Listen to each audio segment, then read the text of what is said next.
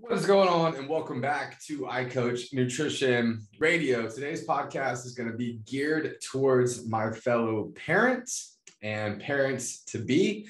This one's going to be all about meal prep strategies for parents. And so obviously, as y'all know, I am a dad of two boys. I have a 3.5-year-old and an almost 1-year-old here. And so things have gotten a lot more challenging in terms of nutrition and living a healthy lifestyle since I've had kids.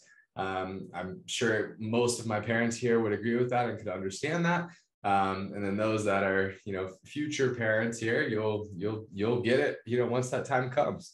And so what I want to share is just kind of some of the strategies that I use that have really helped me, as well as a lot of the strategies that I've used with my clients that have helped them to be able to live a healthier lifestyle and ultimately be that influence for their kids so that their kids can, adopt and live a healthy lifestyle as they start to get older and into an adulthood and be able to, then continue the cycle, right? And make this a generational thing where health is prioritized, nutrition is a skill set that's developed, and living a healthy lifestyle is just part of their lifestyle. It's not something that is something that's either on or off, right? And so some of the strategies here are, number one, you got to start building up the skill set. You got to start building up the confidence, right? You've got to be able to navigate through cooking when it comes to just the chaos of having kids. Now, I have 2 kids. They're both young, right? There are plenty of y'all that have 3, 4, 5 kids or whatever, right? And so it definitely can be even more challenging the more kids that you have. But these methods, these methodologies, these strategies, they can pertain to anybody with kids. All right. And so when I come back to that confidence and that skill set piece, it's being able to be confident in the kitchen, right? And for so many people, they're not confident in the kitchen. They're not confident with grocery shopping and cooking and meal prepping. And so when they have kids, well, now it's like absolutely out the door, right? There's no way in the world that I'm going to make this a priority because I couldn't even do it before I had kids. How am I going to think that I'm going to do it while I have kids, right? Or once I have kids. So I want to give just a few examples, right? So for example, I do all the cooking in our house. You can ask my wife. And I would say pretty much every single night, Monday through Friday, I'm cooking dinner with a 3.5-year-old who is running around like a crazy person. Although a lot of the times he actually is getting involved with the cooking process. And he loves to cook now. He likes to help me cook. It can be a little stressful on my end sometimes. Obviously, I don't want the kid to burn himself or anything like that. But then I also have an almost 1-year-old here who is crawling around the floor and, seeking attention and, getting into things. And so it's really like just constant chaos as I'm cooking dinner every single night by myself, because my wife, right when it hits 4:30, I sign off for the day. My wife goes and works out and does CrossFit. And so I have the kids by myself and I am cooking and preparing dinner so that when she gets home at 6:30, we're able to eat dinner together as a family. And so, I obviously post all of my meals here. Y'all see them all. But the strategy in my head is always, how can I build an iCoach plate? What do I have in the house, right? And how can I build an iCoach plate? And so most of the time what that looks like is I'm thinking to myself, I'm saying, okay, right, what is the protein source that I'm going to eat, right? What is the vegetable or fruit source that I'm going to eat, right? And then what is the carbohydrate source that I'm going to eat? And so that allows me to build an iCoach plate, which would mean when I'm with the visual here, when I'm building out the plate, it's a 1/4 plate protein, a 1/4 plate carbohydrate, and then a 1/2 plate color. And that allows me to get a balance of macronutrients, meaning protein and fats and carbohydrates, right? So that I'm eating a balanced meal. I'm also providing a balanced meal for my family, right? And this is allowing us to get to the appropriate amount of macronutrients as well as micronutrients, right? So the macronutrients and the portion sizes of the meal of protein, fats, and carbohydrates. And then the micronutrients, meaning the vitamins and minerals, right? Making sure that we're eating majority whole foods and good quality food, right? So when this process starts, right, most of the time, the way that I'm going about this is I'm grabbing the protein source. So examples of this could mean chicken, beef, turkey, salmon, shrimp, bison, eggs, really the list goes on and on and on here, right? But it's just thinking to myself, a protein source, right? And so with that protein source, then I'm asking myself, what is the carbohydrate source that I'm going to get? So most of the time, what we do is we'll do some type of potato, whether it's white potato or sweet potato or purple potato, or some type of like potato medley there with a combination of multicolored potatoes, or rice, white rice, brown rice, wild rice, quinoa, tortillas, bread, corn, beans, right? The list kind of goes on and on here with these as well. And then with the color, this would be vegetables or fruits or a combination of both, right? And so most of the time here, the vegetables would be like broccoli or cauliflower or Brussels sprouts or snap peas or green beans, or like a lettuce mix, like spinach, or with fruit, strawberries, blueberries, raspberries, blackberries, bananas, oranges, right? The list goes on and on and on, right? We could come up with tons of different options here. But again, what do I have in my house, right? What do I have available in either the freezer or the fridge, right? Or the pantry there to be able to start to create these meals, right? And so the skill set and the confidence for me has developed over the years, right? When I was 18 years old, I did not have the same confidence and skill set as I do now at 30 years old, almost 31 years old, right? I've been in the kitchen learning and developing the skill set over the last 12 years, 13 years almost here, right? And there's been a lot of trial and error. There's been a very much so a progression throughout this time period, right? But I'm so grateful that I've made that progression, because what's ultimately happened is I've gotten a lot more confident in developing the skill set, so that when it did come time for me to have kids, right, I was able to, feel pretty confident in the kitchen, even with the chaos of having kids.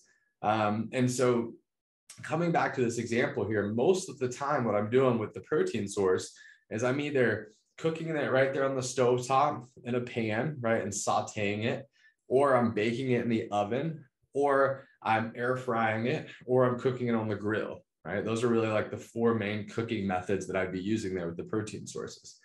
With the carb sources, most of the time what I'm doing there is I'm either air frying it, right, or baking it in the oven, or maybe it's just like microwave rice that I can literally just microwave, or some tortillas that I can heat up on the stove top there, or some bread that I don't have to do anything to, right? And then for the color, most of the time with the vegetables, again, I'm going to be air frying those, right?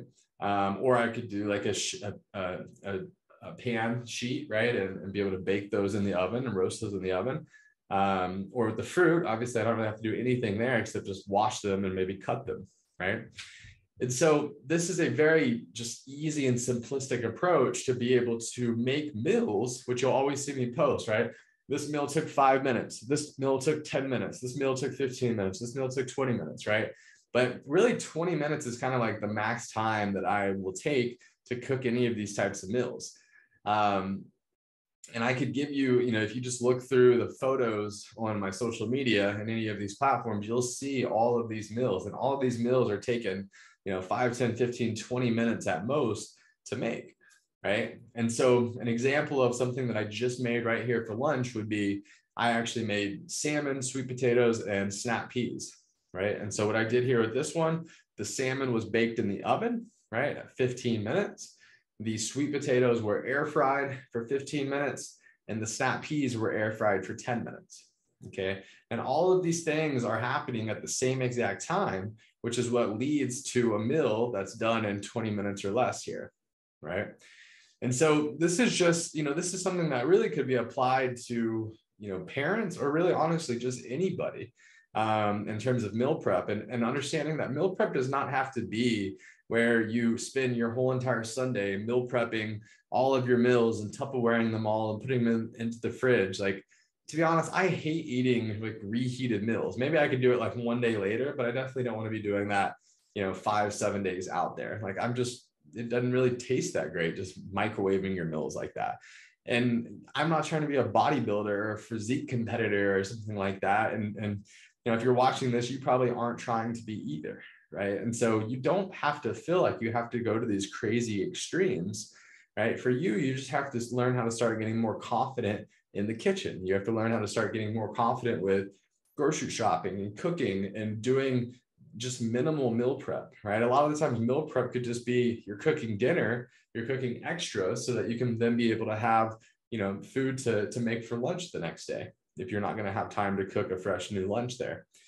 So as we're kind of bringing this all together and wrapping this all up, the big takeaway here is that before you ever even go grocery shopping, you need to kind of have a list, whether you want to write it down or have it in your head, as to, hey, what are the protein sources that I'm going to buy for this week, right? What are the carb sources I'm going to buy for this week, right? What are the color sources, aka, vegetables and fruits that I'm going to buy for this week?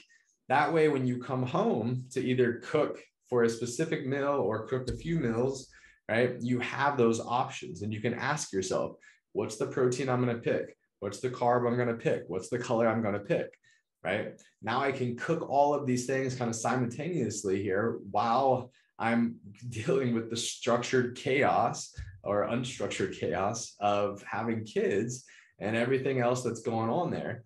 And I can still be able to cook healthy meals and provide healthy meals for my family so that we can all prioritize our health together, right? And 9 times out of 10, as your kids start getting older, right, or if they're already older, again, Josiah started doing this at probably 2 years old, 3 years old. So getting your kids involved in the process, right, that's something that is just invaluable. It can help so much with getting kids to eat food and get them to eat healthier food and get them to enjoy that. My Josiah asked me pretty much with every single thing that he eats now. He goes, Dad, does this make me run fast? Does this make me get strong? Does this make me jump high? Right? And he asked it about everything. And my kids don't only eat healthy food, they eat unhealthy food too, right? It's a balance, right? If you can eat like 80% of the foods that you eat are whole foods, or 90% of the food you eat are whole foods, right, and they're healthy food and they're good quality food, well, that's where that 10 or 20%, depending upon your goals, can come in with enjoying other things, right? The other things for my kids are like, they love getting like Chick-fil-A. They love going out to eat. They love popsicles and ice cream and these types of things, right? They love snacking on, whatever, chips and popcorn and these types of things. So we're a product of what we do the majority of the time, not the minority of the time, right? And ultimately what we've got to work on here together, if you're wanting to live a healthy lifestyle, is we've got to get you cooking the majority of your own food, all right? So that you actually know what's going into your food. Because if you're just constantly eating out at fast food restaurants and just even regular restaurants there, it's going to be a lot more challenging to know what is actually going into your food. It's going to be more challenging to make healthy decisions, right? I always say it's not hard to go out to eat and make a healthy decision, or it's not hard to go out to eat and eat healthy. It's hard to go out to eat and make a healthy decision, right? And so these are just some of the things to think about here as you're going through this process. But just understand that if you're struggling with cooking healthy and eating healthy, right now as a parent with kids, young or old, just know that there is a belief or a skill or a trait that is lacking, right? And if you can start to identify that and bridge the gap, well, then you're all of a sudden going to start, believing that it's possible. You're going to start to develop this skill set that helps you to make it possible. And you're going to start to acquire the traits of a person that prioritizes living a healthy lifestyle. But it's not going to happen overnight. It's not going to happen in a week. It's not going to happen in a month. It's going to be a process that takes years and years and years of trusting in the process, falling in love with the journey, making it something that is a priority in your life, right? And realizing that it takes time. It takes time to challenge yourself into being able to change habits and adopt what it means to live a sustainable, healthy lifestyle. So I hope this helps my fellow parents out there. I know it can be a challenge, but I promise you, if I can do it, you can do it. Just give yourself some grace and know that it's going to be a process. It's going to be a journey, but if it's worth it to you and if you want to make it a priority, you absolutely can. If you have any questions along the way, please don't hesitate to reach out. I'm always here. I'm a text message away or a message away on social media, or comment away on social media. So please let me know if you have any questions. I would love to help. I am on a mission to help parents out there, to help families out there learn how to live a sustainable, healthy lifestyle. It's worth it. You're worth it. Your kids are worth it. And I would love to be, that source of information there, that reputable source there that you can trust and that can help you to learn how to live a sustainable, healthy lifestyle. So guys, thank you so much for listening to the podcast. As always, I hope y'all have an amazing day. And until next time, thanks guys.